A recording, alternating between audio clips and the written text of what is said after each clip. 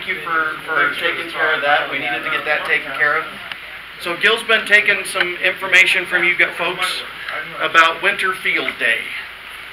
And if you're interested in Winter Field Day, or if you know other members of the club that are interested in Winter Field Day, it's an event. I don't know how excited I am about going out and freezing my keister off, but I'll probably be there. We're going to do our best to keep it warm out there. There is a shed that's out there that has a wood-burning stove in it. If we don't operate from inside there, we will definitely have it warm anyway for people to sit around, talk, whatever you think you might want to do while you're out there. We also have some room. I don't know, Gil, what was your plan for trailers? Are you going to bring a couple people? Okay, so I'm planning on bringing my toy hauler and setting it up, and we'll use that as operating position number 1. There'll be room for 2 people. I guess come up there. There'll be room for 2 people to operate inside my trailer. It'll be heated. There won't be any water. There won't be any potty. There won't be anything like that. It'll just be warm and dry to operate from. Mike Wild, KJ7HEX, is offered to bring his toy hauler out. It will be operating position number 2. And again, it'll be a dry camper, no water, no facilities at all. But it will be warm and it will be dry. So those will be our 2 operating positions. Unfortunately, the trailers are such that they're probably not big enough that we can all get in and see what's going on. Okay, but we can get 2 people sit down, and people can maybe stick their head in or walk in and see what's going on a little bit. But we won't have a lot of room to gather.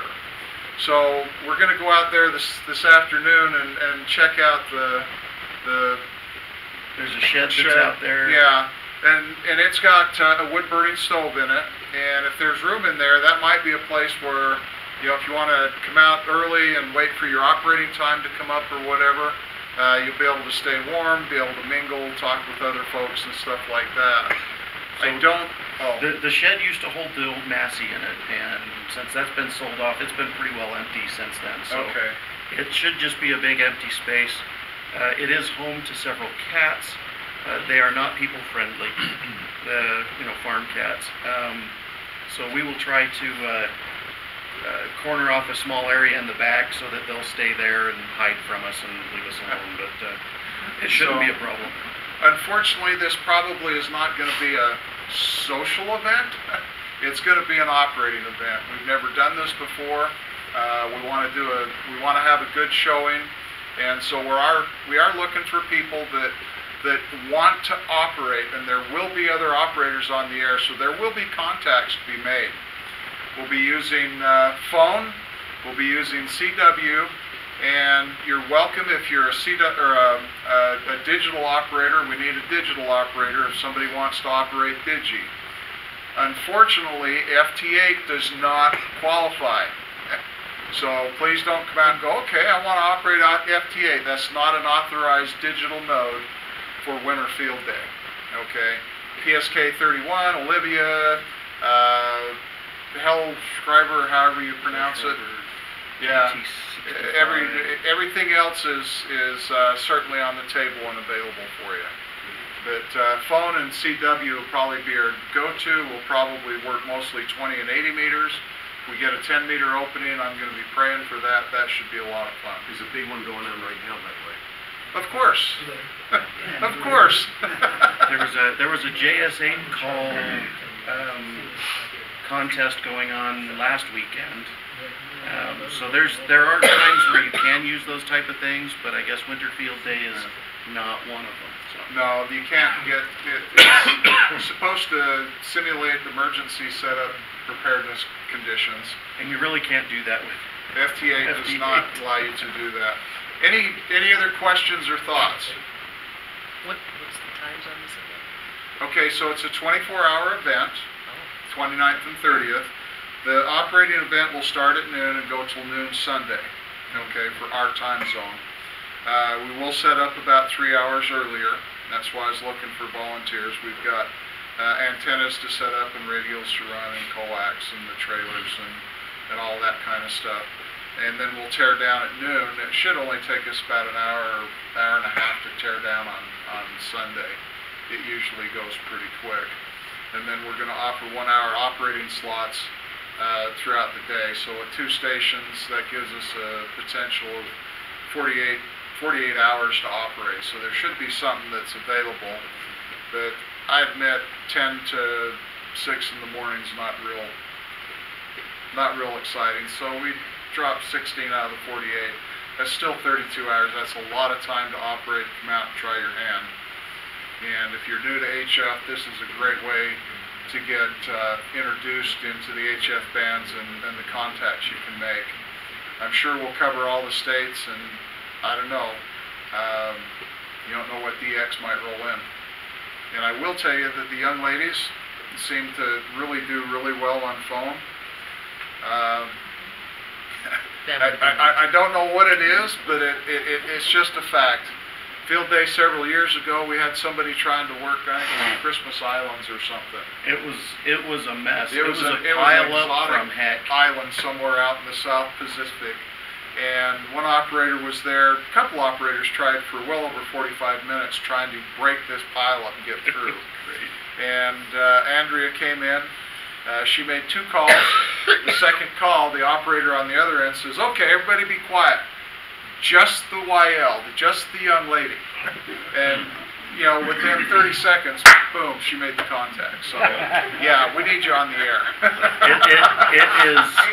It is amazing. That and younger operators, Kids, yeah. they tend to do really well on these contests. Everybody wants to because talk to the kids. everybody, the people that are getting pile-ups, to them, we all look alike, okay? But when they hear something different on the air, a female voice or a young kid's voice, they will stop everything to talk to them, because it's as much a boon for them as it is for that operator. So it's kind of one of those mutual things that really does work out really well. So we like to throw in a few YLs here and there and some kid operators. Thank you, Dave. I don't want to take a lot more of your time and Mike's time. No, that's great. Thank you. So that's the one big thing we have going on this month. Next month we have the where is he? Mel Park's back there. We have the Utah VHF Society's swap meet, and that's the last Saturday of the month, right? That's correct. Okay. So February, last Saturday of the month. It's down there at the Davis. Legacy Event Center in Farmington. Right, it's the fairgrounds down Davis there, right? Park. There'll be more information on our website, on the Utah VHF Society's website. It's a great opportunity to buy stuff, or if you have some things to sell off some stuff that you have. Really sorry about this morning. We're making do with the best we can. I had it scheduled down there. They said that we would have to be up in the parade room because there was some kind of a jousting thing. I don't know what this military stuff is. So jousting thing going on where they had reserved the where do the gym and where do you eat food? What's that? Cafeteria and some other rooms. And so they had it all reserved. So we ended up upstairs. And then we get there this morning and there's nobody there. I've tried to contact a couple of different people and I still have not received any replies or responses back. So, sorry about that, but we're making do with the best we can. I hope that those people that didn't make it up here aren't going to be too upset about it. This is one of those things where we just do what we do, right? Can't set up and operate in one place. We find another place where we can set up and operate. Yeah. I was one of the last ones to leave over there, and there was a van that pulled in. That was me. With the dog? Yeah. Okay, so you made it over here? All right. I'm sure we'll miss a few people, and we'll just explain that next month when we get together. So I'm not going to take up any more of your time, really. I do need to mention a couple of business things really quick. The repeaters that we have up and running on Little Mountain and up here at Mount Ogden, they're there for our use. And there's a lot of rules and regulations and stuff through the FCC, and not just through the FCC, but through our trust holders for these repeaters and for our club's call sign and other things. It's a privilege to use these repeaters, okay? We need to make sure that as we use our radios, as we use the repeaters, that we're courteous and everything else on the air with other people. And that includes not kerchunking the repeater, okay? Don't just click your push to talk button. It's happening a lot. If you hit that push to talk button, you need to ID. It's the FCC's rules. If you don't ID and it becomes a problem and someone complains to the ARRL or to the FCC, we can have an issue. They can come in, they can do an investigation, they can try and figure out what's going on, and they're going to have our names on their lists. That's the last thing in the world that we want, okay? If you accidentally hit the push to talk button, if it's an accident, hit it again and say, whoops, and identify yourself, KD7GR, whatever your call sign is, all right? It's not that big a deal, okay? Just anytime you're going to use the repeater, I know it says in the rules that you're supposed to ID every 10 minutes and at the end of your transmission. It doesn't say anything about the beginning of your transmission. But usually it's a good idea to ID at the beginning of your transmission as well. If you get into that habit, it becomes commonplace. You'll do it all the time. We won't have this kerchunking problem.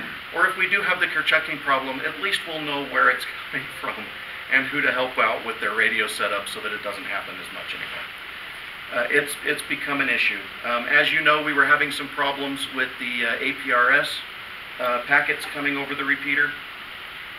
We think that problem's resolved.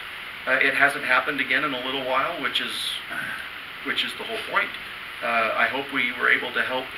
I know there was a couple of people that we had ended up talking to about getting their radio set up properly. If you have a radio that does APRS and you're not sure how it works, get hold of someone in the club. Any other people in the club. I've got an APRS radio. I know Scott's got several. Stan knows his way around. I don't know how many radios. We've got a lot of people in the club that are very willing and able to help you make sure that your APRS and everything is set up properly so that it doesn't try to go out over the repeater. Other than that, I'm welcoming you all here to our club meeting. We've got Mike, who's going to be doing this antenna basics and modeling, which is going to be very interesting, I think. You're going to show us the software, right? Mm-hmm. And I heard something. Someone said that the software is going to be available for free. The guy's retiring. I'll cover that. You'll cover that? Okay. So that's even a really much better piece of news there, because it used to cost a little bit to pick up that software. So, all right. So I'll shut my pie hole and let Mike get back to doing his thing.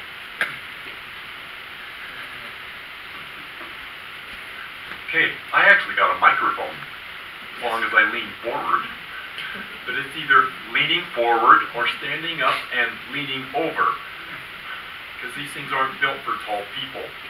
But I'm Mike Fullmer KZ7O, and my presentation is about antennas, in particular a few basics before we get into the antenna modeling. Antenna modeling is how do we put our antenna system, whatever it may be, into a computer program and see what it does.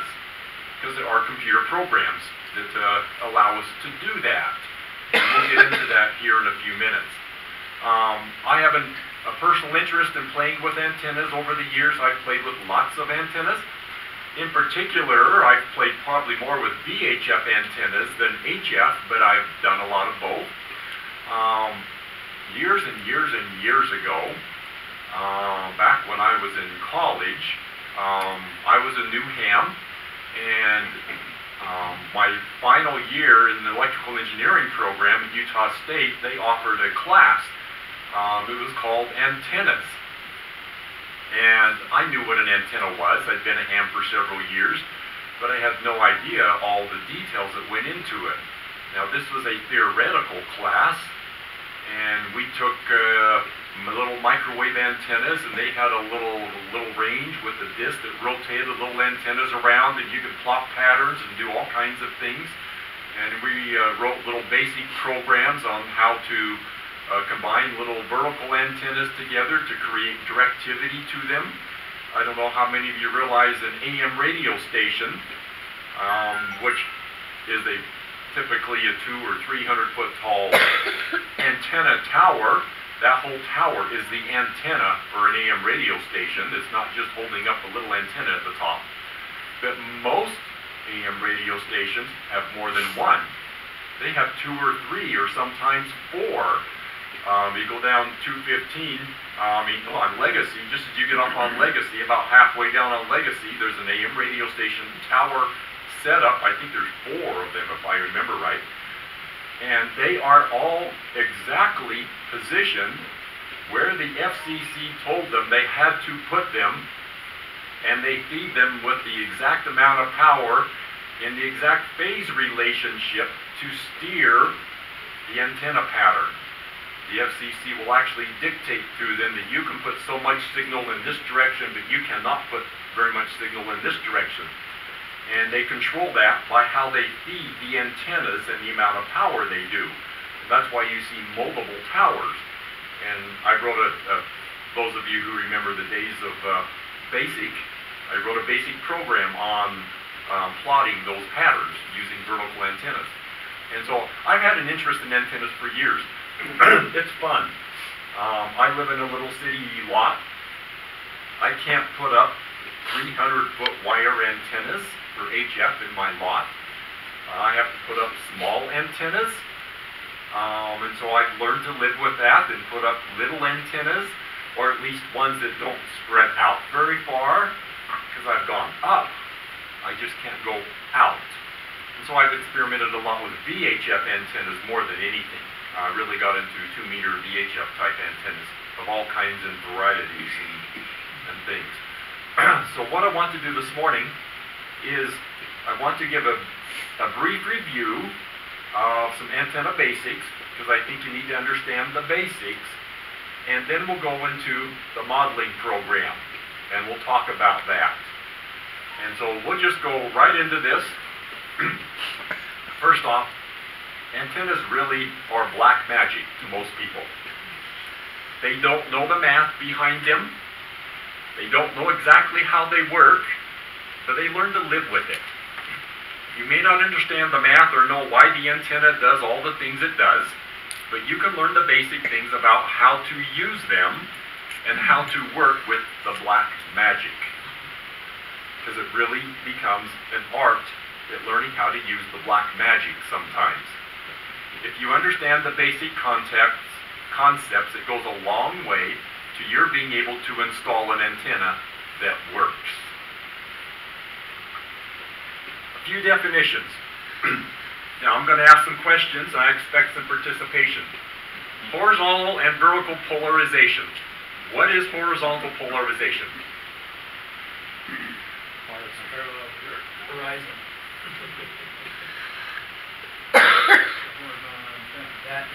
An antenna, horizontal. Okay? That is a horizontal antenna. And depending on which radio service you're involved with, they're usually transmitted, some horizontal and some vertical.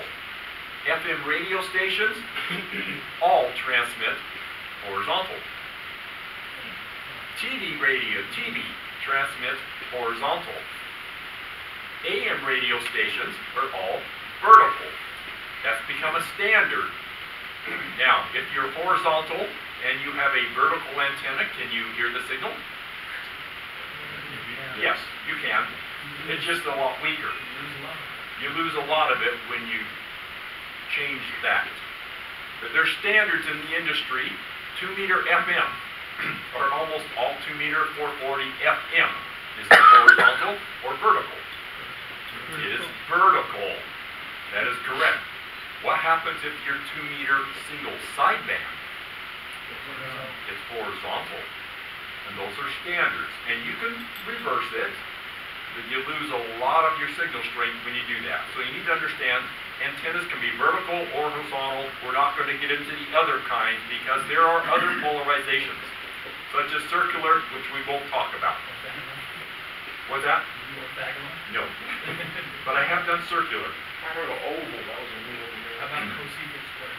So there's other ways of doing it, but those are the basic ones, horizontal or vertical. Okay, for those of you who need a little bit clearer understanding, did you realize that if you ever owned a pair of polarized sunglasses, they are polarized. Which way are they polarized? Horizontal. Well, they're vertical. They're vertical. They are, But they are, that's correct. it's affected more because the bars are this way. It affects. Yeah. Most polarized sunglasses are polarized vertical because most reflections off water or shiny things come off horizontal. And so it cancels it out. If you're at a lake, if you do a lot of fishing in the summertime at a lake or a stream, like up in the Uintas or wherever, and you want to see out in the water 15 feet, the sun is shining on the surface, you wear a pair of polarized sunglasses, and now you can see down into the water. Yeah. Give you kind of an example. Go to the optometrist, and he gives you a prescription for new glasses. And they will determine are the glasses he's got going to support what he's got to have. And they will ask you, can you read this for distance? Can you read this for a little closer up? And then you find out, I gotta have trifocals. And you're thinking, Which is a little bit different than the polarizations. it is. It is. But you know that you're going to be going this way, and if you go this way and look up here, yeah, it's got to be that way. Right. So we have to understand our polarization on our antennas, and in the modeling we need to understand, okay, is the antenna this way or this way? Because it does make a big difference. Okay, dipole, monopole. What is a dipole? The definition of a dipole. Two elements. Two elements, correct. Di stands for two. One, two. That is a dipole. In the technical term of it, it doesn't matter which way they go. There's two elements. Dipole. What is a monopole? A monopole. One element. That's classified as a monopole. Those are the two basic kinds of antennas, and there's all variations of each. When we talk about a monopole, typically, when it's in that position, what's the other name that we give it? A vertical. They're almost always vertical when they're monopoles, but they don't have to be, because I can mount it like this. It's horizontal, but it's not common to do that. But we typically call a vertical. A vertical is going to be a monopole. Now there's other exceptions to everything. Everything with antennas has exceptions, but we won't get into all the weird things. Antennas have an impedance. The impedance is, in a simplistic way, it's the resistance of the antenna at the feed point. Your radios are designed for what impedance on the output? 50 ohms. If you want an antenna that works well and matches your radio, what does it have to be? 50 ohms. Now that 50 ohms, there's three components to it. And I won't get into the real technical details of the components, but there's the resistance and the capacitance and the inductance. And when we get into the modeling, those three things become very important. And it has to do, well, we'll get into what controls it, whether they're high or low or all the details, and then we're not going to get into the matching of it, of how to make it match. That's a whole different discussion that you can have Gene or somebody talk about that. That's a whole different discussion. Question?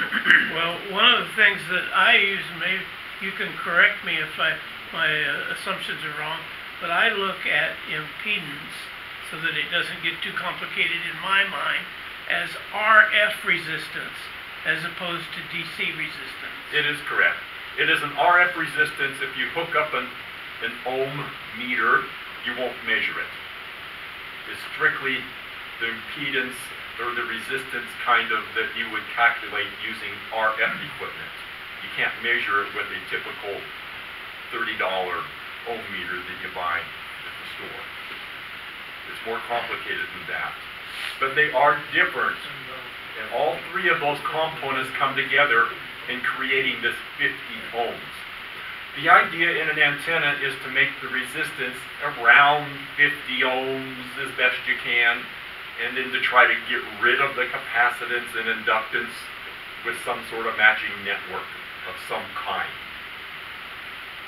Wavelength. What is the wavelength? Someone give me a definition of the wavelength.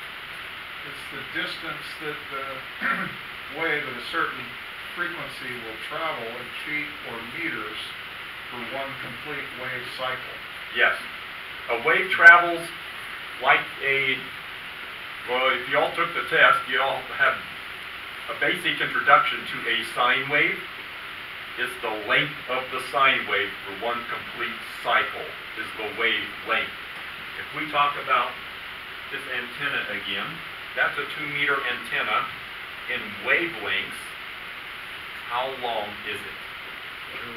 A quarter wavelength.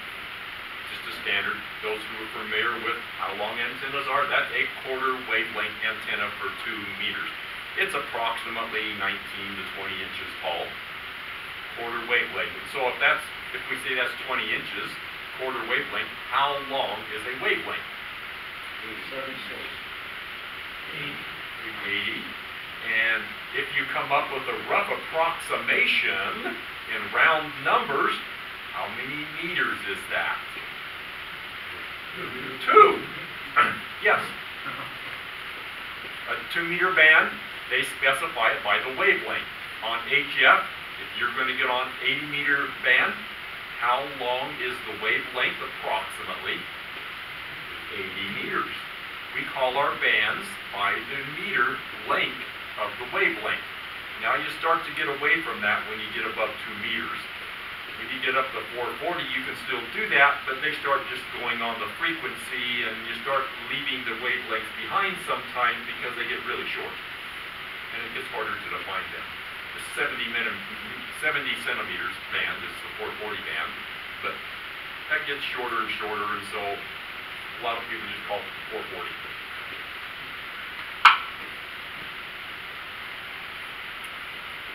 Okay, there's the calculation. It's easy to do. There's other numbers. This is the one that I remember all the time. 300 divided by the frequency in megahertz, and it gives you the answer in meters. And then you convert that to whatever you want to do, inches, feet, whatever you want to convert it to. But that's the basic formula. Okay, radiation pattern. What's the radiation pattern of an antenna? Sitting there in front of you in the white box. Yeah, exactly right. That depends on the antenna. Well, there's your dipole. The radiation pattern is where is your antenna radiating? This, Not off the ends. true. This antenna radiates off the sides, the donuts. It produces a nice pattern, circular off the sides in all directions. If I want to give this antenna a little bit of more gain, I have to squish it. It's the same energy involved, but I could squish it and mold it and make it go out in different directions. If you take a balloon that's blown up nice and round and you squish it, the air is going to push out to the side. You can change that radiation pattern by playing with your antenna. And it depends on where you want to send your signal will determine what you do with your antenna and what kind of antenna you put up. And we'll demonstrate that here in a few minutes. That is all important in your antenna, is that radiation pattern. Because if you want to talk to somebody on 2 meters down in Salt Lake, you need an antenna that's going to put all of your signal in a nice horizontal path down to Salt Lake. So radiation pattern is highly important. Okay, the last one is resonant. And that's an important term when you get into the modeling. What is resonant? That doesn't seem to be as easily defined. But it's so that the energy at the frequency you're operating at comes out at an even radiation pattern at the length of the antenna. You don't chop off either short or long. That wavelength matches the length of the antenna. That is correct.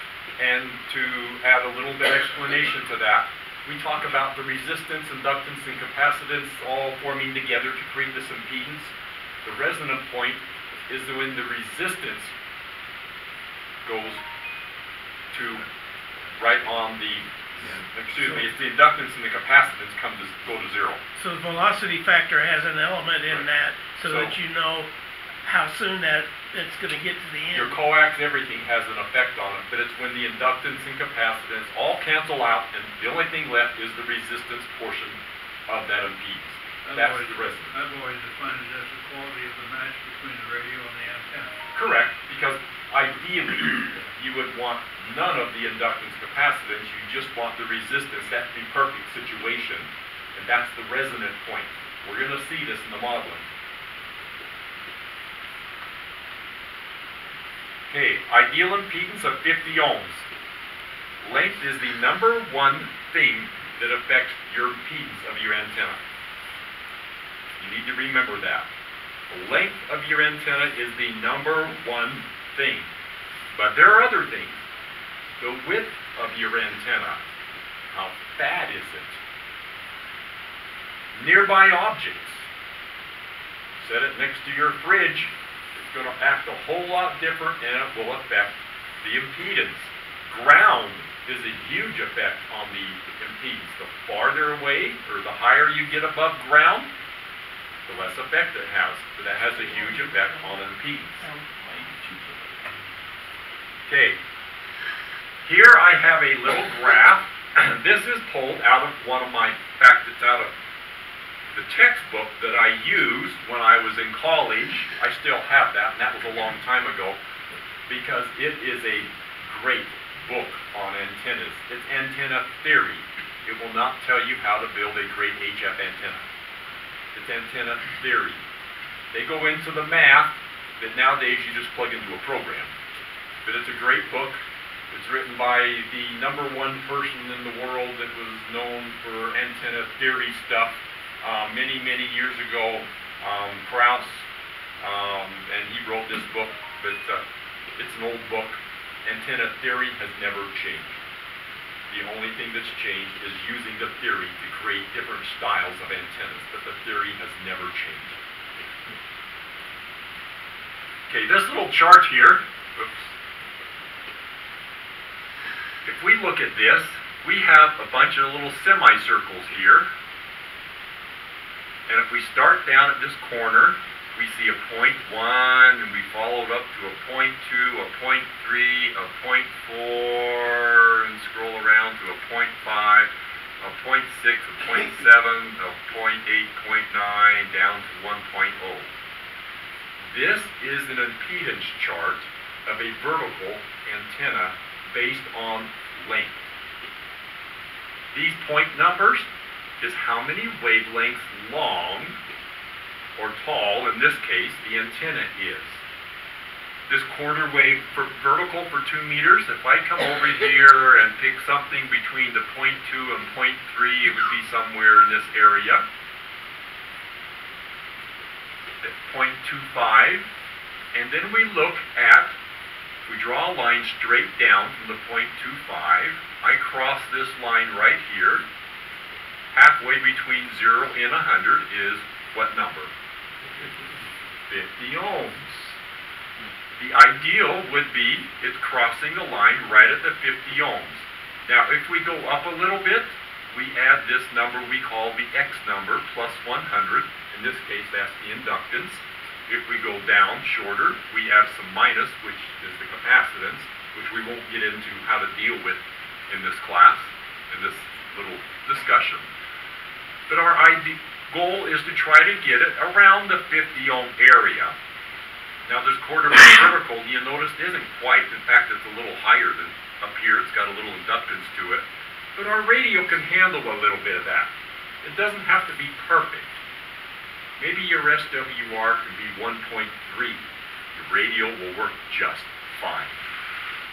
In fact, they actually purposely try to get the quarter wave because if you look where it crosses the line, which is what we call the resonant point, it's a little less than 50. It's actually down around 36, 37 ohms. Radio's okay with that. SWR maybe 1.5, but the radio could deal with that. A lot of times they like to push the up a little bit because it actually raises the resistance a little bit and let the radio take care of the little bit of plus inductance that it has. Now, the thing that's neat to look about this, let's lengthen our antenna and make it longer. Let's go clear out here to point, let's see, where it crosses this line, 0.43 maybe. So 0.43 times the wavelength. And so we're talking maybe something that's 40 inches tall, roughly as a guess, on 2 meters. What's the impedance of the feed point of that antenna? The resistance was this line right here, and if we follow the solid line, we're out here to 470 or something, 470 ohms. Well, your radio can't deal with 470 ohms. That's too far away from 50. So in order to use that antenna, now you've got to have a matching section of some kind down at the little base of your antenna. A very popular length of a 2-meter single band antenna is how long? The number one 2-meter mobile antenna on a car is how long? 5/8. Yes, a 5/8 wave.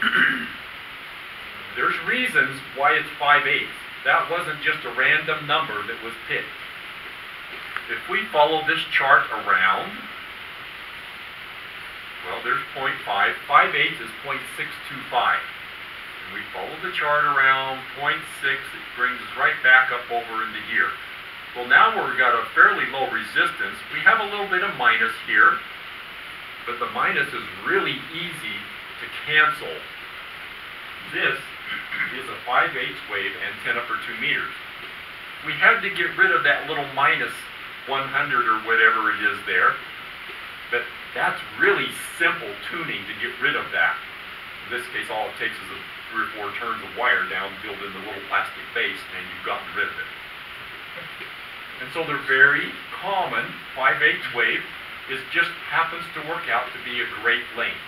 Now there's another reason when we get into talking about the pattern that you'll see another reason why it's a popular length.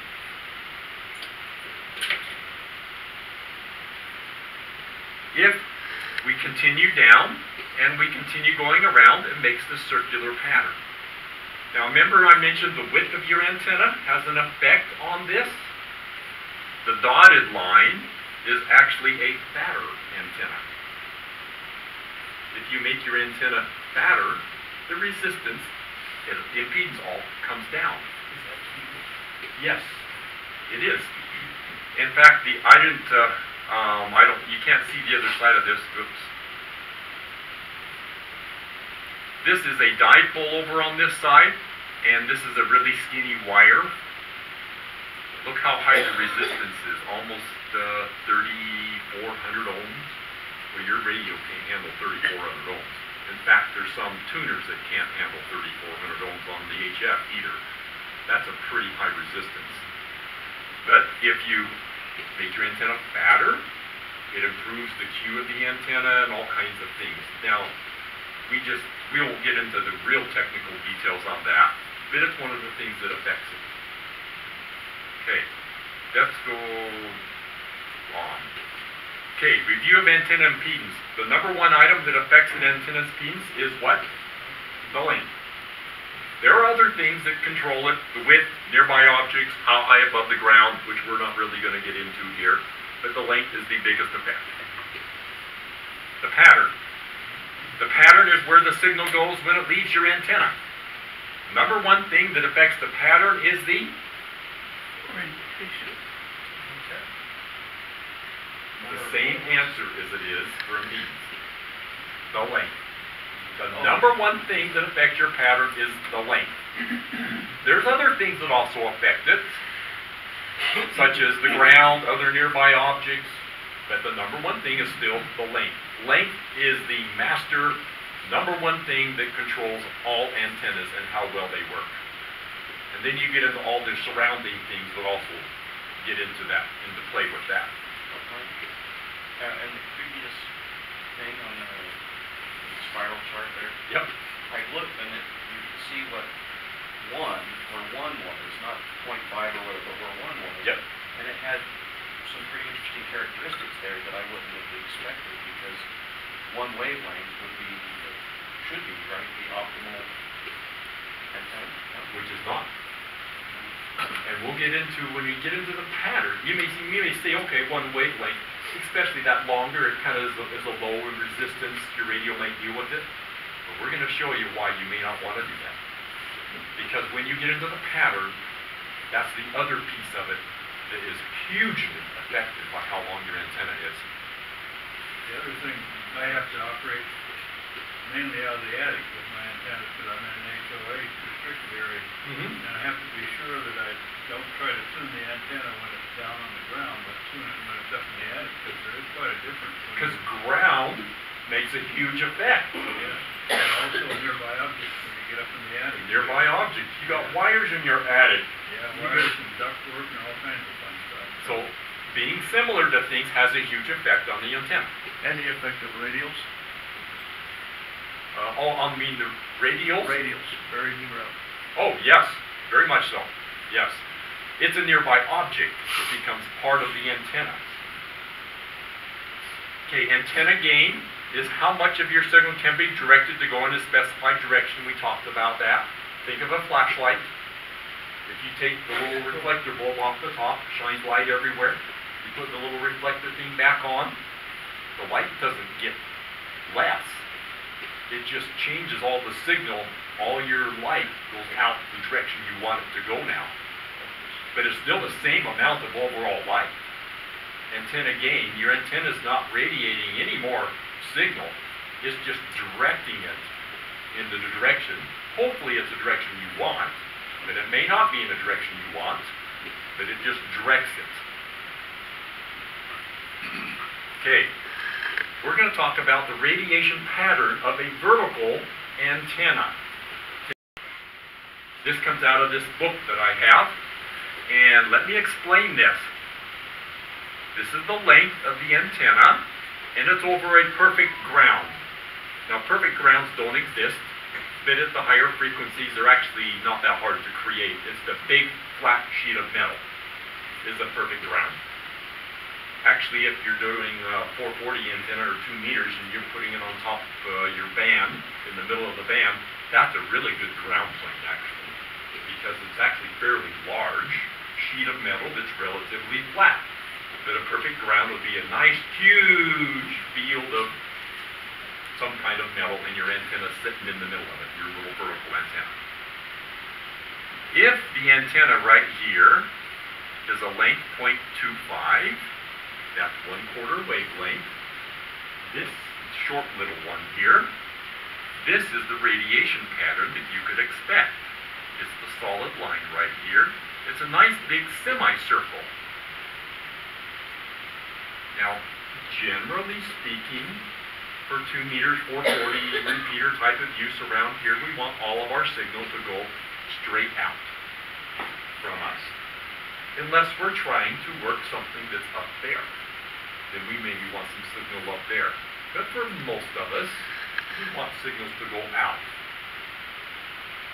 And so this shows you, as representation, it's a nice semicircle.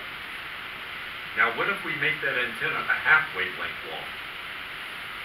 Here is the half wavelength, 0.5, and it's the dotted line. It's sending more signal out, straight out, than the quarter wave does. That antenna has gain in the straight out horizontal direction. If we go up to 0.528, it has a little bit more. We jump over to the other side, 0.64. That's just a little bit over 0.625, which is 5/8. If we look at the little number down here on the bottom where it crosses the line, 276, and then we go back here, even the half wave is 236. So a 5/8 wave has more gain along the ground. In fact, as it turns out, the 0.64 is the theoretical maximum gain you can get off of a vertical antenna. So not only does it give you an impedance that's in a relatively nice way to match, it also gives you the maximum signal going out to the sides, which is usually what you want. So 5/8 waves are just magical antennas, that length. Now what happens if we continue to go taller, 3/4 wave?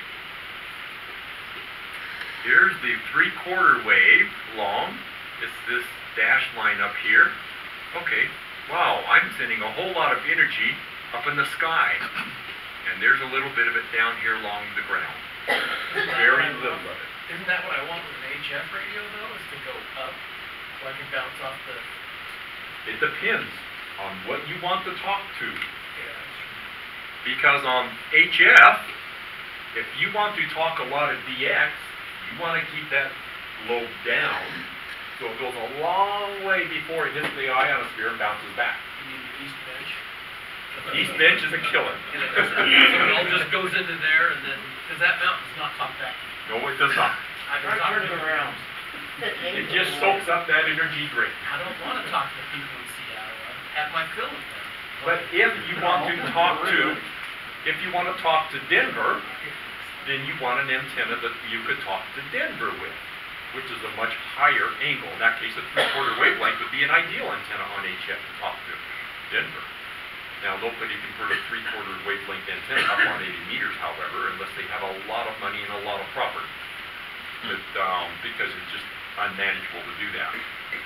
Now, if you notice on the 5/8 wave, or right out here, if we come back and draw this solid, we got a little bump up here. At that point, even though it's got the best gain straight out, it's starting to create a little signal going up at very high angles. The 5/8 does. And we would actually call it wasted energy, but it depends on what you want. And we'll get into talking a little bit more about this when we get into the modeling, and I'll show you an example from my house looking at the Mount Ogden repeaters. And we're going to talk about that. Okay, antenna modeling. Now we're getting to the modeling stuff. Because we cover the basics, we're going to get into the actual modeling. There's antenna modeling programs. There's several out there. Models are only as good as the data entered into them. It's any computer program. You put bad data in, or don't put the data in, you're going to get bad results out. It can only do as good as the data that you put into the program. But there are some things you can leave out once you understand some antennas. I really don't need to put that in, and that's really hard to guess what that number will be anyway, so I'm just going to ignore it, and that's where it just comes with experience. They provide the radiation pattern, the impedance, and other things like SWR. Several programs are available. The one used most of the time for ARRL articles is called EZNEC. Now someone brought that up earlier. EZNEC, if you bought an antenna handbook, which I actually have one here, they gave you a little freeware version of EZNEC. It was limited in what it could do, very simple antennas, but it got you introduced to it. You could buy it. I've owned the version of EZNEC for a number of years. I think I paid $80 or $90 for it 10 years ago. It is now freeware as of January 1.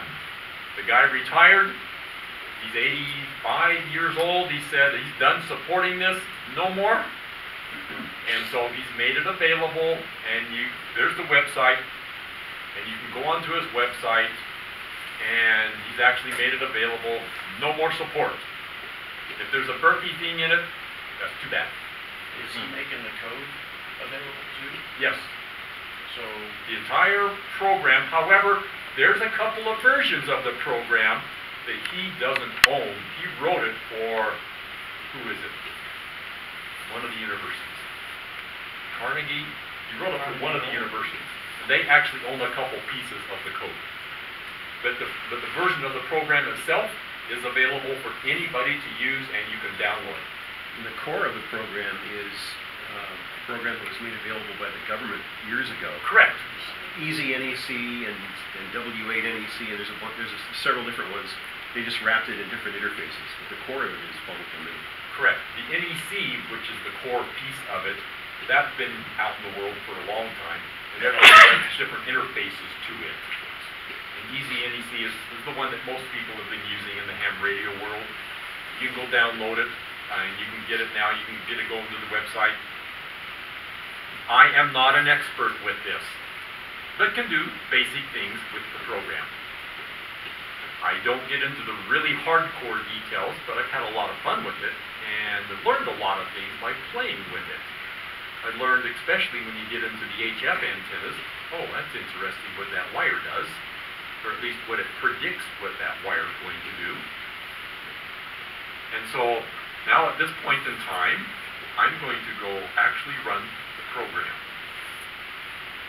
So can you look at what, like for example, I have set up and tell me how good it is? Yes, I can. Okay. If you can describe it in great detail.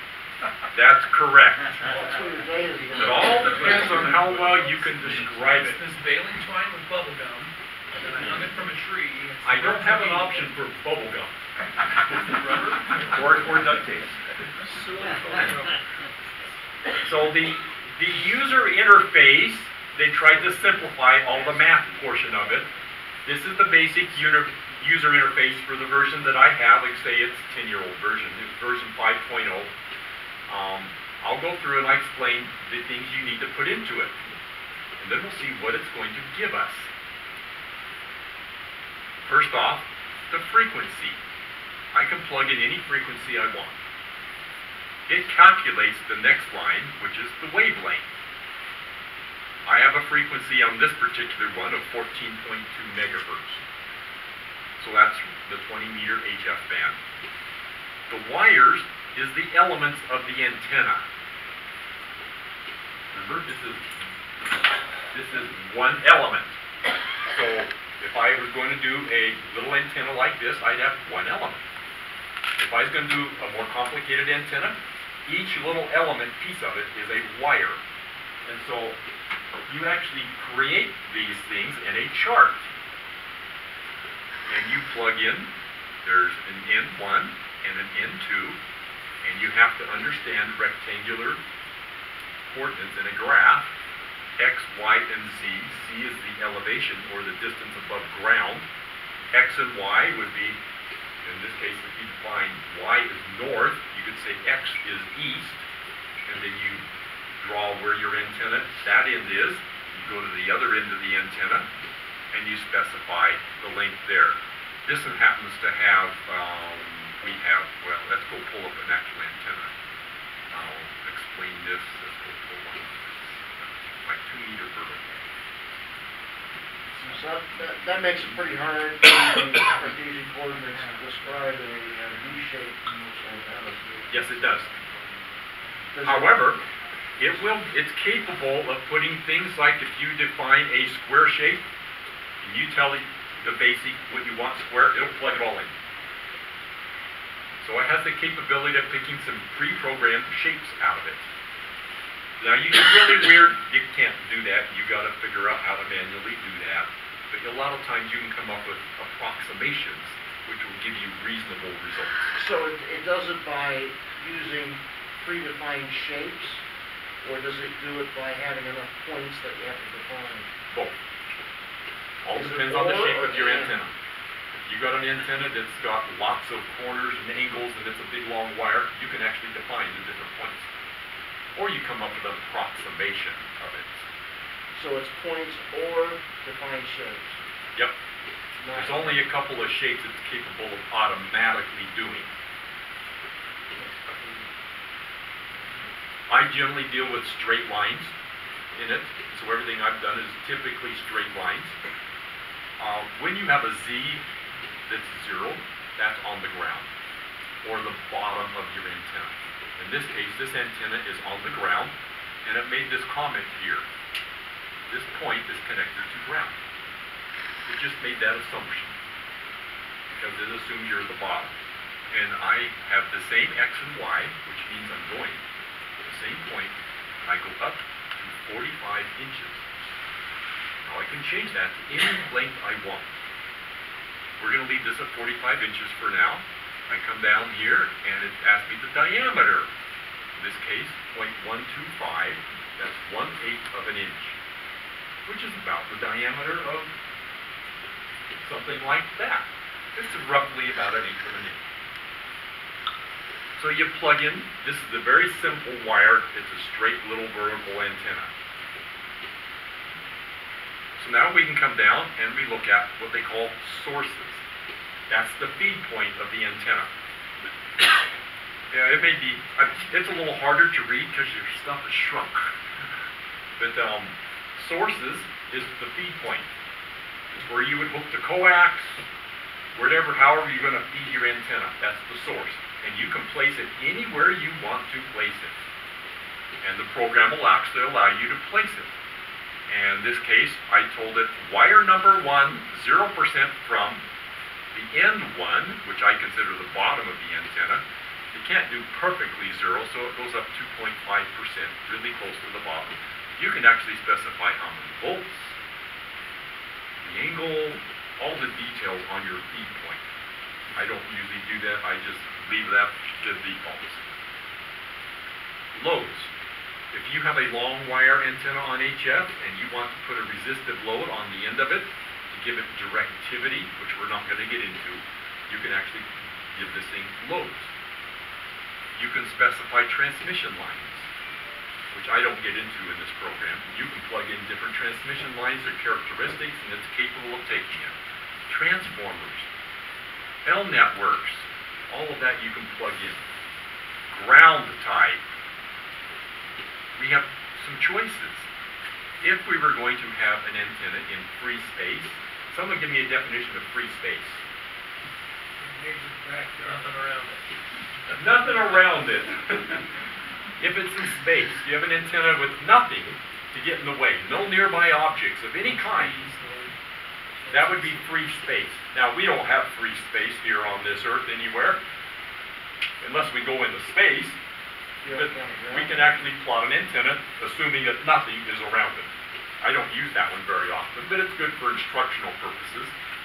Perfect, it has a perfect ground. I defined that, remember, a big, large sheet of metal, really large, your antenna sitting in the middle of it.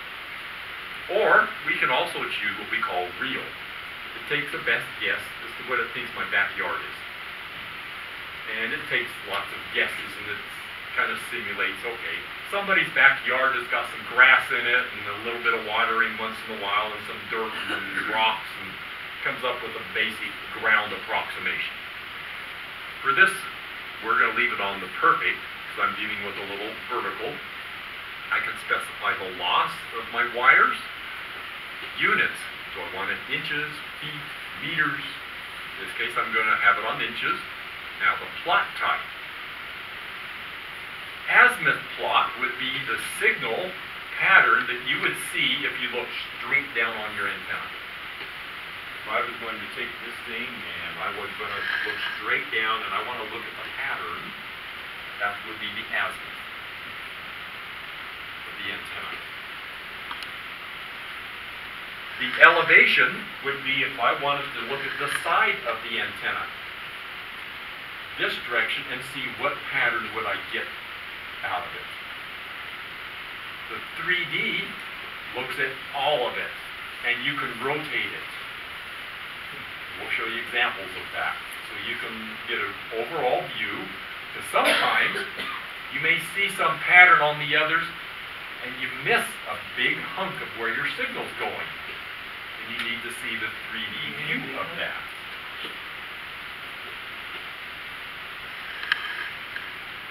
Okay, so right here, we have the azimuth angle. Well, it's a little harder to conceptually view that. Easier to explain that later. Step size, reference level, I always leave those as defaults. So I'm a guy, I got a 146 megahertz, 45 inches. Let's go down and view this antenna. It draws a picture of it for us. Now, it's a little hard to see because the projector's not really bright. But there's little dots along the z-axis, and there's actually a green line drawn on it. You really can't quite see that probably. And down at the bottom, there's a little dot.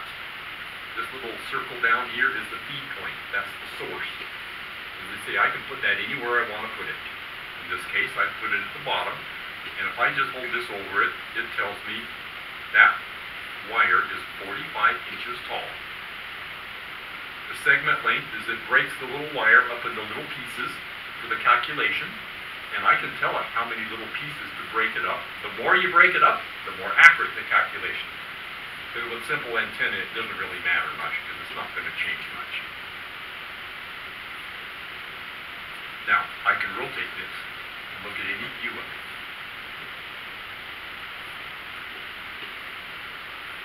Let's look at the SWR of a 45-inch tall antenna on 2 meters. Here I specify the start frequency of what it's going to calculate. I'm going to go up to from 140 to 150 megahertz.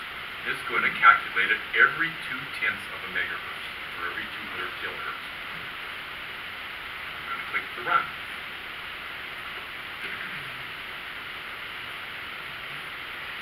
Oh yes.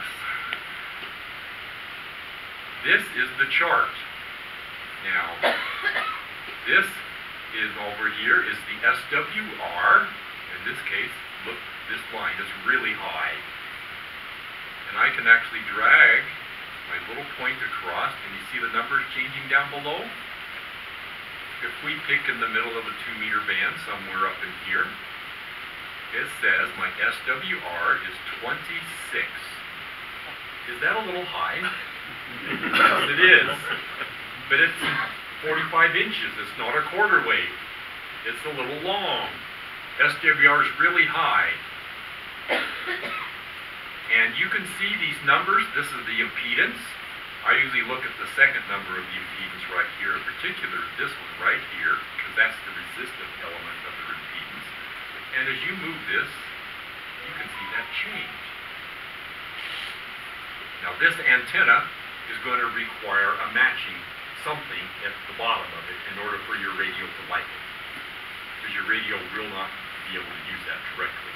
So it's going to involve some matching network in order to make it work. So let's, while we're here, okay, this FF plot. This is the plot. That is what we're going to look like for the pattern looking straight on, sideways to the antenna. Remember the little one out of the textbook? It kind of looks like that. And I can drag my little pointer, and it actually will tell me the elevation of where my little sample that is reading this from. It gets almost all of its energies going straight out, but it's just starting to develop a little bump here. A true half wave, that little bump would not be there, but as you start getting longer than a half wave, you start getting this little bump. Now let's go up here, and let's change this to, 19.5.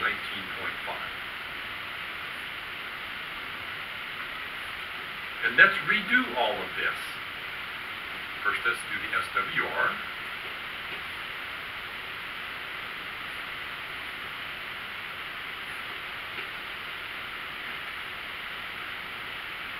Ooh, now look at it. It's really low. We direct my little pointer out here to the middle of the 2-meter band somewhere. It says SWR is 1.38. Oh, now my radio's going to like that. And the J number, which is the impedance, the inductance or capacitance, is a very low number. The radio's not going to care about that. You notice it's about 37 ohms, which is a little low, which is why it's not 1.1, 1.38, because it's not quite 50 ohms. But it's reasonably close. Your radio's going to be happy with it. And as I change the frequency, you can see it's very broad-banded. Covered the whole band really easily as I move it back and forth. And if I go look at the plot, oh, now we get the big semicircles that we saw out of the textbook. Now we're going to go back and change this to 45 inches again, what we were with before. I'm going to replot this. And I have redone, plotted the quarter wave 2-meter, and we're going to put them on top of each other. And you can see the difference. Along the horizon, these little notches are dB. I have 2.5 dB gain from the quarter wave to the roughly half-wave length antenna. The half-wave length antenna, most people consider, has more gain. 5/8 wave would be actually out just a little bit further. It's closer to 3 dB. However, you've got to be careful when you talk about the gain.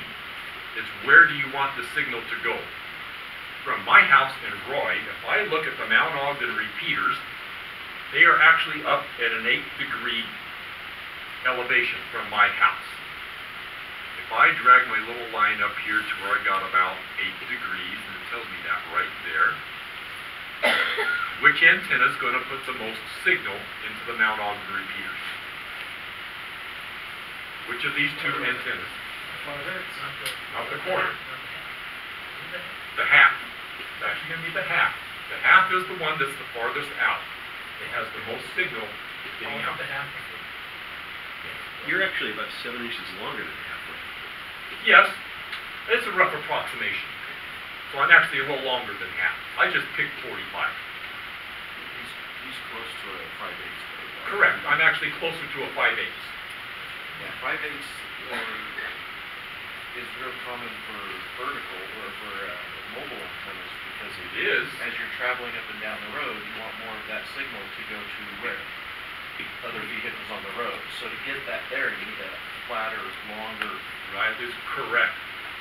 However, if you're in downtown Ogden and you want to put the most signal into the Mount Ogden repeaters, do you think you could have maybe a 45-degree angle?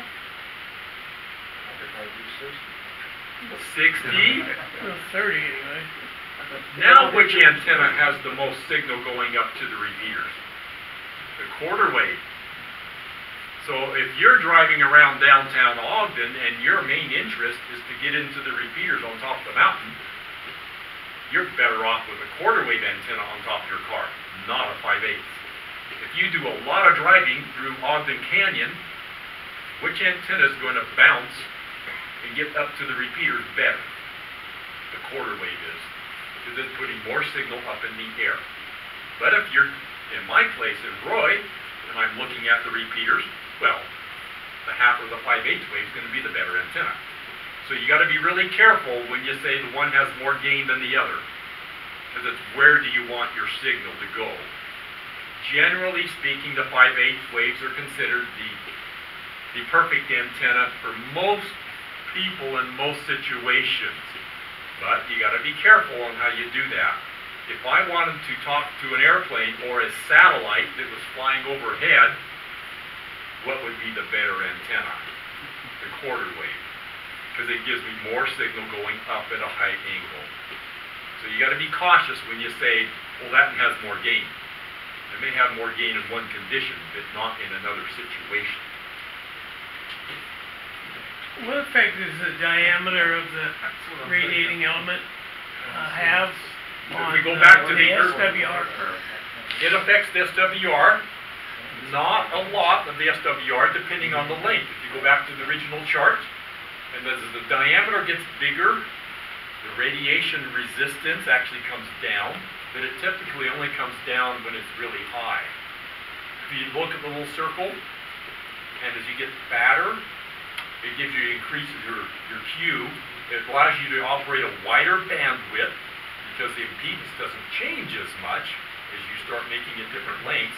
In fact, you can actually make a 2-meter antenna. Well, they have the things called discone antennas. But you can take a really fat antenna, and you can take a bucket for 2 meters, make it really fat, but only this tall. You could probably operate 40 megahertz wide signal, and the SWR is still fine. I'm thinking of 3/4 inch copper. When you go from an 1/8 inch to a 3/4 inch, there will be a slight effect, but it's only... Not enough to consider. No, not enough to probably consider. So those antennas, what are the MH1 or whatever it is that uses the 4-inch PVC pipe sheet of aluminum, Yep. is taking advantage of that. It is.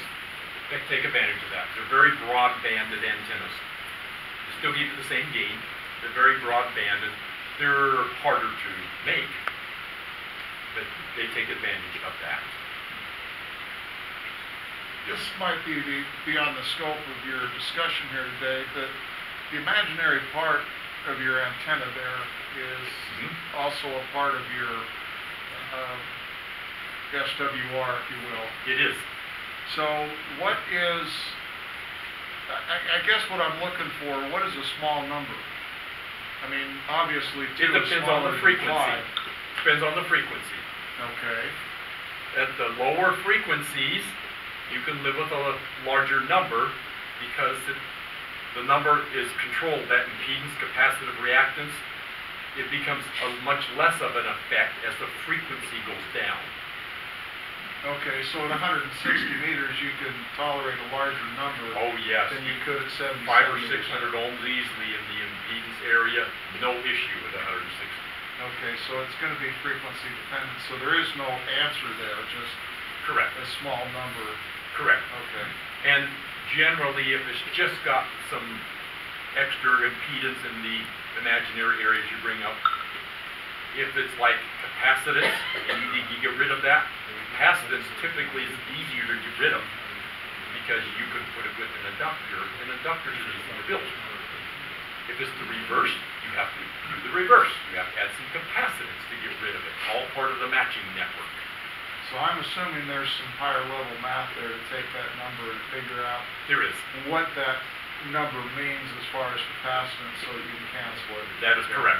There's math involved in doing that, and so if you want to have a class sometime in that kind of thing, there's math involved in doing that kind of thing. Okay. Okay, now, this is the basic concept. I'm going to show you a couple of other antennas, and then we're going to actually model one, because I've heard him talking about it a lot, and he's not even here. No, Alan. He put up Alan's antenna. Gene did, that's what I thought. Gene's the name you're looking for. Yeah, Gene's Gene's not here though, is he? No. No. Well, from what I remember from them talking about it on the air, we're going to actually put it up and see it. And we're going to see what it does. First thing I'm going to do is I'm going to show you a couple of antennas. I'm going to show you my 80-meter antenna. You have an 80-meter antenna. I do. He didn't say it was a good one. It actually works really good. Probably works better than mine. The snow broke it. I have a 45-foot tower on my lot, the back of my house. That 45-foot tower is mounted into the ground, got guy wires. Remember, I have a little city lot that I put it up in the air long before there's evidence about such a thing. Nowadays, I couldn't do that. Yeah, this is neater and neater for us. But I have a 45-foot tower, and I wanted to use that for my 80-meter vertical. And so what I did is I buried in my ground a whole bunch of radials, buried in my lawn. They're relatively easy to bury. And then I fed my 80-meter tower. Now, we won't get into all the technical details about the feed, but that's what this little bump is on the side right here. And then there's my little source, the little round thing. That's my feed point. Mel. I'd like to tell you a little story about that. When I was a young kid, my dad had got hundreds of feet of stainless steel fuel lines from the Air National Guard from their aircraft. And he had me dig all these radials out from his antenna. I couldn't figure out what he was doing.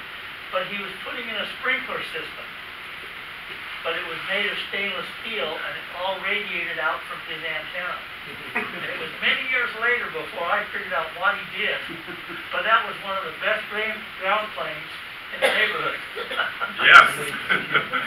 Not everyone can do that. But this is my 80-meter antenna. At the top, I have this little bar. I have a Yagi up on top, an HF Yagi. And so I put some little pieces up there that represent that. And it goes down to the ground, and I actually match it up at about 10 feet off the ground is where I match it. So you can see all the different angles of this. Now, if we go do the SWR from 3 to 5 megahertz, which covers the 80-meter band, look at this. This shows a little dip out here at 4.2 megahertz. Well, that's a little high. But now my antenna tuner can easily tune that, and actually my dip is actually down a little lower, so I didn't model it perfectly. There's probably more numbers I can put into it, which I didn't. I took some guesses, but it actually gave me a reasonable representation. Hey, this antenna's actually somewhat got a reasonable resonant point for 80 meters. So it actually works. In fact, down here at 4 megahertz, I purposely kind of designed it for 3.9 megahertz. Well, my resistance element right there is 298, 300 ohms. Well, my tuner can easily handle 300 ohms, no problem, and the J is only 110, can easily handle that. So I can use my standard antenna tuner on HF, and it'll have no problem operating this antenna on 80 meters. Now, does it really work? If we go look at the plot, in this case, I'm going to show you a 3D plot. That's the 3D plot. This is looking from the side, and so it's got a very nice pattern going out. And it's got a big notch dip down in the middle, because vertical antennas don't radiate out the end of the antenna. And it's nice, very perfectly circular, which is what it ought to be for a vertical antenna. And so you can get an idea of what it looks like. Now, I did the same kind of thing for 160 meters, only in this case, my 160 meter trying to match my tower wasn't anywhere near long enough, tall enough to do that, but I put a little pole in my backyard. It's 18 feet from ground to the top, and I actually matched it for 160 meters. Now, making that match for 160 meters would be like a rubber duck that's only 2 inches tall. It works, but it doesn't work really well. But it's better than nothing. And I'll show you one of the reasons why it works, but it doesn't work really well. 160 meter vertical. And let's go look at it. In this case, it is stuck on the corner of a chain link fence junction. This little green segment, let's say, I don't think you can see the green, but it's right there, is the top of the antenna, 14 feet from the top of the chain link to the top of the antenna. There's the little circle, that's where I'm feeding it at. These pieces coming out are the chain link fence. And I actually ran some little wires along the chain link fence to make sure they were connected. Galvanized steel doesn't connect really well electrically to each other. And so it's a very simplistic, poor man's antenna. But it actually did work, but it has some great issues with it. Let's go look at the SWR. I'm going to run it from 1.8 to 2 megahertz. Where's my SWR? Whoa, it's super huge and high. Come on, drag that. Not letting me drag it. Yeah, maybe. Let's go down and look at this number right here. The resistance, 0.68 ohms. Is that a little low compared to 50? Extremely low. When it comes to antennas, when you get really low numbers, they become highly, highly lossy. Which means that probably 90% of my energy that I'm feeding it is going into burning up and creating heat and soaking up in the ground. Highly inefficient antenna. But I actually created a matching network for it. At the base of this 160 meter antenna, I've got a piece of 6-inch PVC pipe, about 12 inches long, with 10 gauge wire wrapped around it. Now 10 gauge is bigger than house wire. But where I first got the indication that it was as lossy as it was, if I go in my house and I take my radio, HF radio, and I hold my key down for 1 minute only, 100 watts, and I walk back out to my backyard and touch that coil, it is hot, really hot. That's how much heat it's creating, because it's so lossy, because that resistance value is so low. When you get to really low values, it almost becomes a worthless antenna. But it does work, and I can make CW contacts on it. I could never make a phone contact, but I wouldn't dare. I only operated at 50 watts because I worry about the heat it creates. If it gets warm, but I can make CW contacts on it. So then I got this wild idea and said, well, how could I ever make that better? So I went and I did something a little different, and You have to go 5 words a minute, otherwise you'll eat it up. yes. You can just Actually, short contacts only. I'm not, thank you. By then. I took my tower that I have, and I attached the wire up near the top, and I ran it down to the back corner of my lot, and I feed my feed point to the 160 meters on this into this wire, and then I attach it on the ground right there. And so now I move right here is where my little vertical is, same point, only I didn't put that in here. And so now I feed this, and so now it's got this length of wire, which actually turns out to be 61 feet long, attached to the top of the tower. And so this whole thing becomes my antenna. It's grounded on the bottom end out here. I was curious if it would make any difference. And so I went and I did this, and let's go look at our SWR, same thing we did before. Still very high. And now look at my resistance, 7.2. I'm more than 10 times what it was before. Still low, but I'm probably only losing 50% of my signal now. So I've just effectively increased the effectiveness of antenna a great deal. In fact, because that number came up high enough, I don't have a matching network. I can feed the coax into my shack, and I can use a regular antenna tuner. I will admit my antenna tuner is actually an enhanced antenna tuner, but I can tune it inside my shack. Because it's high enough, I can actually work with it now. You keep your shack warm at the same time? Yes. So there are still losses here, but they're not near the losses they were before.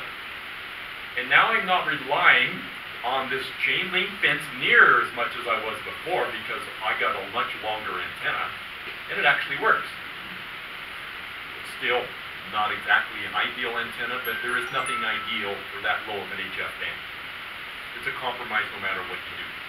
But I was curious what it would do, and it actually does work better. I can actually hear a little bit better, and I can tell that I can send out a little bit better. I can work stations a little bit better. They don't have to be an S9 signal in order for them to hear me. That's what it was before. Okay, now we're going to go do one more. And this one is, I've heard Alan in 7HA talk about his long wire. So I thought, well, okay, let's go and actually model this. This is how I think it is from all the descriptions they talked about on the repeater. This X, Y, Z would be the bottom point of his antenna. And then he runs a wire 15 feet in the air, which I think is the side of his house. And that's his ground. He just runs it from the ground up to the side of the antenna. In this case, he has an actual, what we call a ballon there, but we won't really get into that. And an 1/8 of an inch in diameter, I took a wild guess on it. Won't matter much. And then I go from this 15-foot point. This is the main radiating element. I think he said it's about 225 feet long. And I think he said it goes about 40 feet tall into a tree way out in the backyard somewhere. That's what I remember. And I think he said it kind of goes easterly, if I remember right. It goes from his house almost straight forward. Oh, okay. So I have it rotated 90 degrees. Yeah. Okay.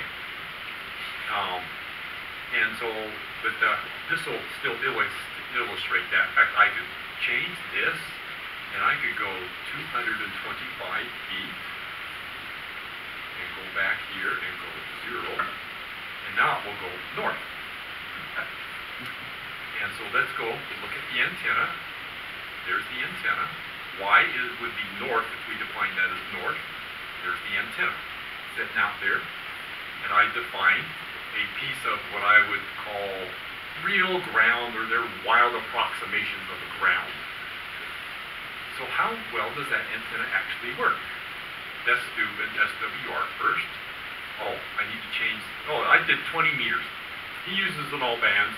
The 20 is where he's idle lot, so I picked 20 meters. And I'm going to go do the SWR from 13.5 to 15 megahertz to include the 20 meter band.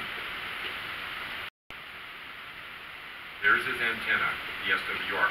Now look, it's relatively high, but at the base of his antenna, he actually has what we call an 8-to-1 ballon or union, same concept. Yeah. It takes whatever impedance and divides it by 8. Well, up in here, we got 800 ohms, divide it by 800 ohms. Well, his antenna tuner can easily take care of 100 ohms. No problem at all. And so he can use a standard antenna tuner, and he can tune it. He uses it for any band. So it's actually, he can actually tune this. Now, what kind of a signal does it actually radiate? We're going to do a 3D plot. So I'm going to look straight down on it. Now look, the direction that the antenna is going, set is north. I actually have a notch in the north. Well, that's interesting. It actually has a notch up there. It doesn't send near as much energy going north. You'd think the other way around, but no. Yeah. But it's actually got a bump going off the side, off the bottom end. In fact, most interesting is as you look at the side view of this. This is the north up here. This is the south. He actually puts a really low angle off the back side, which we call the coax feed. So if he wanted to talk to South America, hey, it's actually a reasonable antenna for talking to South America. It's actually a reasonable HF antenna looking down from the top. It's not exactly round, but it does reasonably well. So that gives you a kind of a guess as to what it's going to look like. Now let's go back and change this to 100 feet. And we're going to do the same thing. Oh, that's looking down from the top. I got some different shapes now. Now I got some big knolls in this antenna. From the side, it looks very different than the other one did. But it gives you an idea, and actually the longer wire actually is a better pattern than the shorter one. Gives you better results. Like put in 71 feet, that's what mine is, same antenna. Oh, 71 feet. Are you about 40 feet on the end? No, unfortunately not. It'll be about 12? 12. About 15. About 15. No, about 12. Okay, at the end of the antenna, it's about 12 feet high. Yeah. What is it at the beginning of the antenna? Same. Oh, 12 feet? Yeah. So let's change this to 12. And we'll change this into 12. That could be a reasonable NBIS antenna. Yes. That's what it is, but I'm gonna tell them. Okay, so I'm 12 and it made the connections. I'm 71 feet going north, right? Yeah. Okay. And let's look at the pattern. So actually going north, you got a reasonable, but you have a notch going east and west. Now, could you theoretically take his attic Well, this is Design. outside, this is free. and do, You could. like, I don't know, could you put swoops or angles or some crazy You thing can. to get rid of those nulls? Yes, and you could. And that's where the playing with gets into. You could say, okay, I'm gonna wrap this around the corner of my yard. How much effect does it do? Now, the thing that you can't model in, well, okay, I'm in my house, and I have a whole bunch of electrical wiring in my house. Yeah. Now, That this all messes it up. This one's outside. So this is totally outside, so your only effect is really the ground, unless you have a nearby aluminum shed that's only 10 feet away from the antenna. How about trees? Because I put my verticals between two trees. Trees have an effect, but they're not a huge effect. But they do have an effect. In fact, there's an article in ARRL 3 or 4 months ago about forested areas in antennas. They're different in the summer than they are in the winter too. Yes, because of the leaves. They're different, And the pine tree won't change much from summer to winter. I mean, I Yeah. have hidden between pine trees. but- You were just saying before that you would use your chain link fence. Wouldn't you need something much higher? Well, that was my ground.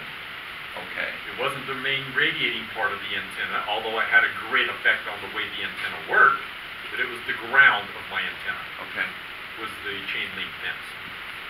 Now, I do not recommend doing that and putting a lot of power out, because when you do that, and the doggy comes by and goes wee-wee on the fence when you're transmitting, he's probably going to feel it. You won't do it again. It also causes the worms to come out of the soil. So, but I'm not transmitting a lot of power there, because I'm keeping my power relatively low. And in this case, I only use 160 meters in the middle of the night. It's after dark. So you got to be cautious about that kind of thing. Because my neighbor shares that same chain link fence, and they do have dogs. Well, that's one way to get the dog. So Larry, there's your antenna, and there's kind of what it looks like. And we can actually come up with a guess on the impedance the same way on 20 meters. How much effect do the towers, the antenna towers have on? It has an effect. How Even much? if- I have not modeled it, so I really So don't know. it's a small effect. But that can do it. Yes, yes. In my case, yeah. But I- it usually outweighs the effect of having, being close in proximity to the ground. Yes. Yeah. Now, what is the relationship of how high the power needs to be to the size of the antenna? And that we're not really going to get into, because we can get into a whole bunch of details on the antenna, on how high it really needs to be to make it work. And we really don't have time to get into all of that, because there's a whole much, we're out of time now. Of course, we started a half hour late, but we're out of time. So does your ground plane have to fall within the size of the antenna? Or are you trying to get something that's larger than the... That depends on how you do the ground planes. If your ground plane's buried in the earth, you just need a bunch of them, whatever you can get. One of the good books for this kind of discussion is the antenna book from ARRL. There's an older version of it. Yeah, And they really haven't changed much over the years. They do add some things and switch some things around, but overall, the one that you can find from the 1950s is about as good as the one that you can get today. So if you can find an old ARRL antenna book, it is a great resource for this kind of thing, and especially for what you're talking about, towers. What do I use for a tower? How high does it need to be? Right.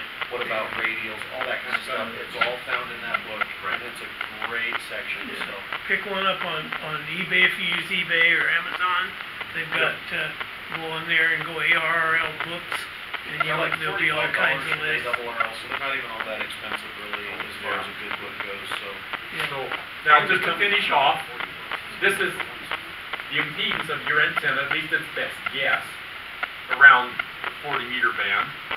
And if you look at this, and it actually does have a little dip that says it's 5 to 1 SWR, but it's up at, well, just above the 40-meter range, or 20-meter band. It's actually not that bad. Yeah, your tuner could handle it easily. Yeah. And so you can use it to play with and to model your antennas in a simplistic way. It's capable of very complicated antennas, which we really didn't get into. My Yagi on top of my tower has 12 elements on it. I have it modeled, and it actually looks reasonably close to what it actually is. You can do all that kind of stuff. It's just a matter of spending the time to play with it. So modeling is fun. You can learn a lot from it. Just remember, we'll go back and we'll close down. All antennas are compromises. You must decide what works for your situation and what compromise you can live with. All HF antennas are compromised versions of the same thing that can be done at 2 meters or higher frequencies. A Yagi antenna is just a specialized collection of half-wave dipoles mounted close to each other so that each element affects other nearby elements. A rubber ducky antenna on a handheld is a highly compromised vertical dipole. Yes. And we didn't get into the impedance matching or what's a practical HF antenna or even the new satellite antennas. Those are all different things. But I think that gave enough idea of what you can do with modeling. Because you can have a lot of fun with it. You can really get into detailed stuff. Some of the articles in QST, they get some really detailed stuff. Somebody obviously has a lot of time on their hands. But you can really get into doing some neat stuff. Okay, questions real quick. Well, there's one thing I probably will always, I keep having to tell myself, is that every antenna that you'll encounter that has a transmitting aspect is a dipole. It's just what those two ends are consist of. Whether it's a grounding plane or another element, just like the one that you're radiating from or whatever, they're all dipoles. You have to have the two elements in order for it to work. Yep. That's why the vertical that we'll be setting up, I think we're going to be using it for winter field day, has radios. Right. That's that one side of the antenna where the other side is the actual piece that we stand up. Right. That is correct. Yep. I just wanted to address the comment you made early on. You said if you're on FM, you need to be vertical. You don't have to be. You need to match whatever the other station is. FM 2 meters. If you're not going on guys. Correct. That depends on the frequency.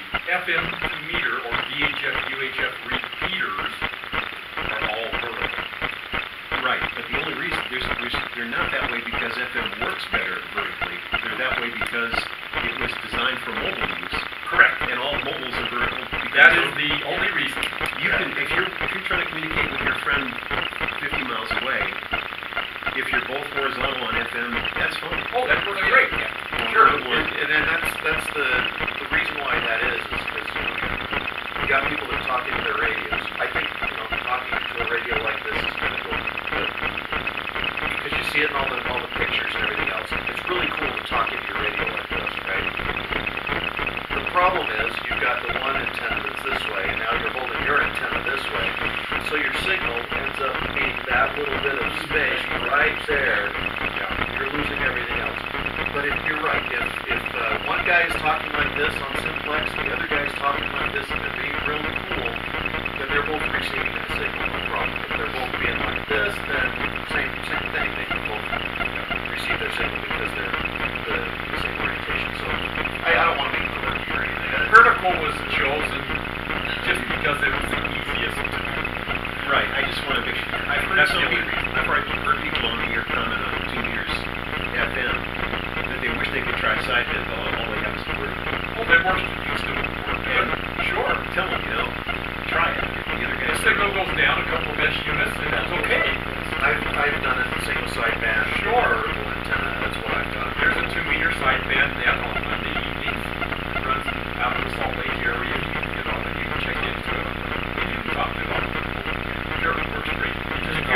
using your signal, it doesn't matter. Yeah, Whereas you right. using your moon balance, there is no orientation. That's what Whoever happens, goes up right. there and comes back, That's what happens with like the G5RV. It's horizontal. But the guy on the other end in Morocco doesn't care. Yeah. His antenna can be 45 degree, and it doesn't matter at that point because that signal is bounced around so much and it's twisted and everything else. So mostly that only applies to local communications. So when you're talking to the repeater, when you're talking to someone else in a car, line of sight stuff. it's the line of sight stuff that it does make a difference.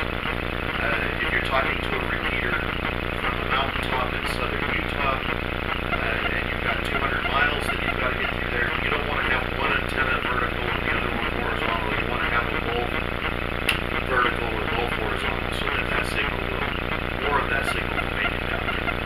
So yeah, and this kind of thing is great. I'm glad this software is now available like that because I know I was hoping Gene was going to be here. I was going to ask if he wanted to get a copy of the source code and then get see what he thinks about it. Maybe. Okay. So, but it does help you with that kind of stuff because they help you model the different types of things. I want to put up a one wire antenna. All I can run is through a bunch of calculations with length, height, direction, all that kind of stuff, and I can figure out from where I'm at, from what I've got to work with, what's going to work best for me. The same thing's on my project list. Yeah. So that'll help you so that you can actually do that work first, and then you can say, all right, I need to go down and buy a spool of 500-foot wire because that's what I figured out is going to work best for me, or something along those lines, right? So you can do it all on paper first instead of making the antenna and testing it and seeing if it works, and then making another antenna and testing it. At that point, you're going to spend. I was going to use this as a tie point. Now I've got to use this one because that one works. Yeah, exactly. So, and the inverted L's and other types of antennas, it'll help you model all of those things to see what you can do that'll work best for your situation. So, thanks, Mike. This has been really informative. It really seems like the software isn't that hard to use. So, it's not. Plug in a few numbers and you can get really close. The more stuff you plug in, the closer you're going to get. But for a lot of us, we get very confused with the numbers. All right, so keep in mind we've got Winter Field Day coming up. We've got a few other things coming up. We'll get you more information online. I did just hear back from Major Workman as we were having this conversation. He's the one that helped me get the school scheduled. Tuesday, he's getting me a key to the building. So then we'll have access to the building without having to wait for it. Right, good job. Does that mean that when we do our DE testing, that we'll be able to get in and set up on time days? Yes. I will have the key on Tuesday, so from there forward, we'll be able to get into the building, even if I have to give it to somebody else to get into the building, for whatever reason. But, all right, thank you for being understanding and suffering with us through this little thing, but as ham radio operators,